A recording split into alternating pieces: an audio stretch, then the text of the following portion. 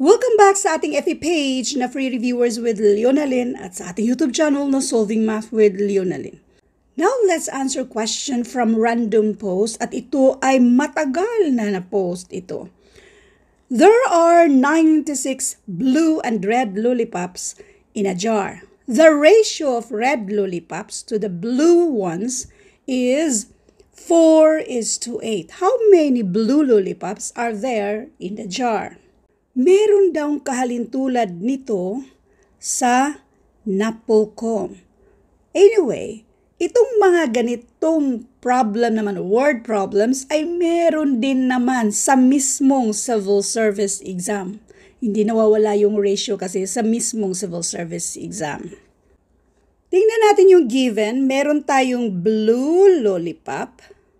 Meron tayong red. Ang total daw nito ay 96. The ratio of red lollipops to blue ones is 4:8. Yung nauna, red. Therefore, yung nauna dito sa ating ratio dito, yan yung red. Asan yung red? Ito yung red. 4 daw.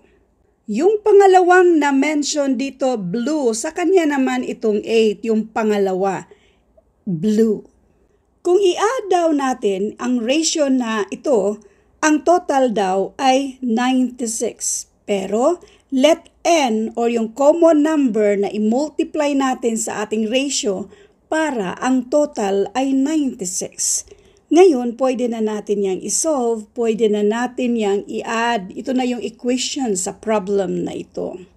Yung mga same terms, 8n plus 4n, this is 12n.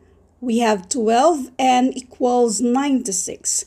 Para makuha natin yung value ni n since 12 ay pang-multiply dyan, pang-divide na yan sa kabila. Now, n equals 96 divided by 12 and this is 8. Meron na tayong value ni n. Yung tanong, how many blue lollipops are there in the jar? Asan yung blue? Ito yung blue. 8n. Ang value ni n ay 8 din. 8 times 8 equals 64. Therefore, ang sagot dito ay 64. Isa pang paraan, dito tayo sa tinatawag nating Canto-style way of solving. So, unang-una yung given, 8 yung blue. Asan yung blue? Pangalawa na mention sa kanya si 8. Si red naman, siya yung unang na mention sa kanya si 4. Red ay 4. Itong Canto style natin, itong blue, 8 siya no. So, hatiin natin sa 8. So, we have 1, 2, 3, 4. Ay, nag-increase man yung, dapat pareho yung sukat. So, itong mga box natin, so isipin nyo na lang, pareho yung sukat nito. We have 8 boxes dito. Then, sa kabila naman ay 4 lang. So, 1, 2, 3, 4. Ang total daw dyan ay 96.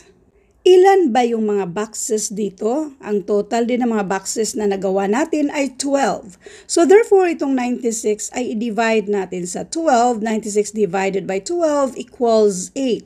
Therefore, pwede nating lagyan ng 8 ang lahat ng mga boxes na ito.